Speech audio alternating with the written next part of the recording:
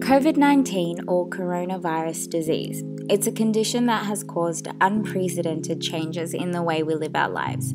Today, I'm going to show you my infection control and sanitization techniques I stringently apply as a podiatrist to minimize contamination of my home. I'm going to show you products I use, one of which specifically proven to kill COVID-19, and areas I clean that you might not necessarily think of cleaning yourself. So I hope you enjoy this video.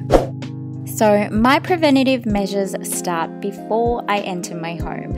I have a bottle of hand sanitizer at the entrance to my house from my garage, and I use this before opening the door and touching the door handle. So my hand sanitizer of choice is Debug, and don't quote me on this, but I remember doing research for an infection control project at uni and remember reading that hand sanitizer is not effective after 7 consecutive uses. So after you use it 7 times in a row, you must wash your hands again. So after I open my door, I place my shoes on the shoe rack and leave them outside. I do not take any of my work shoes inside my home.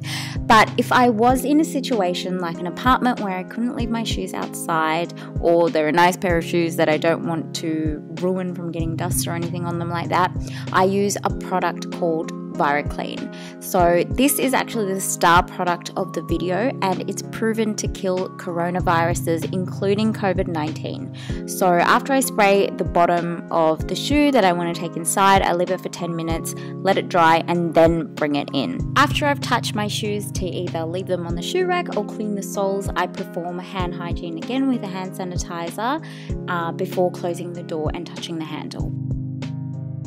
So for use inside my house, I have a pair of thongs I wear because, well, hello, I'm Australian and we wear thongs everywhere. But no, on a serious note, thongs are easy to clean versus slippers, which are likely to build up bacteria and fungus inside. The very first thing I do when I come inside is clean my phone. I have a little tray on my kitchen counter with a canister of cotton balls, and I also have another bottle of Debug, which I use to wipe down my phone. Then it's straight to the laundry for me to wash my hands. Now, washing hands with soap is always preferred over waterless hand hygiene methods because soap is able to dissolve the fatty or lipid membrane, which causes the virus to fall apart. Now, to be effective, you must wash your hands for at least 20 seconds.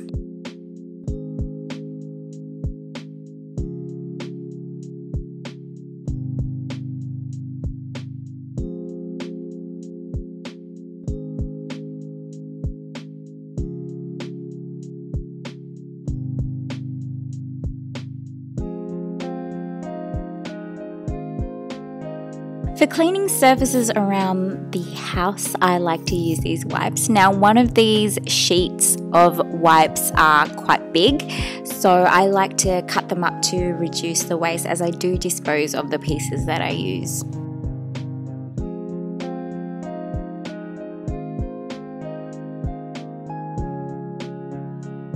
Now I'm going to go through specific areas I like to wipe down, which I classify as high hand traffic areas.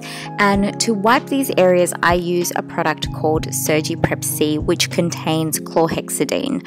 Now I like to use chlorhexidine or this specific product because it contains alcohol, and I actually use Chlorhex at work because it's safe to use on feet or skin, and I have access to Chlorhex by virtue of my job. But if you can't access this specific product, you can always use rubbing alcohol on these areas.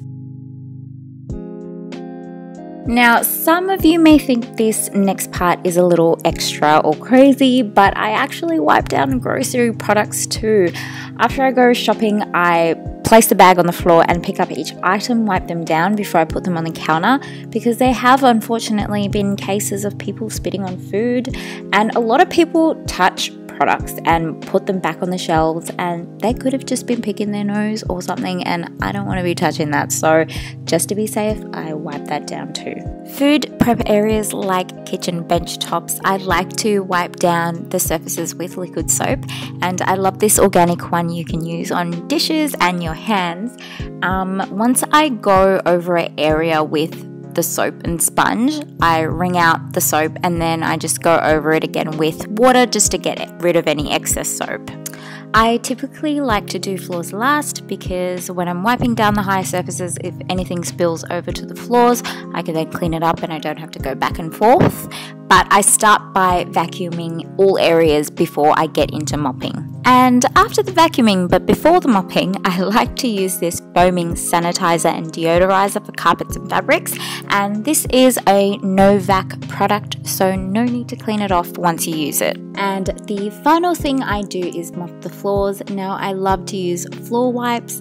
I never use a mop and bucket because I just feel like you can't clean the mop fibers that well. And with these wipes, you use it once and throw it out and it's just more hygienic. And with mopping, yes, there is a method to my madness too. I start off with low foot traffic areas first and then go to high traffic areas last, like in front of doors, just to reduce the spread of dirt or bacteria to the other areas. And that brings us to the end of the video. If you found this video informative and useful, please don't forget to subscribe to my channel so you can see more videos from me, and I'll see you guys in my next one. Bye!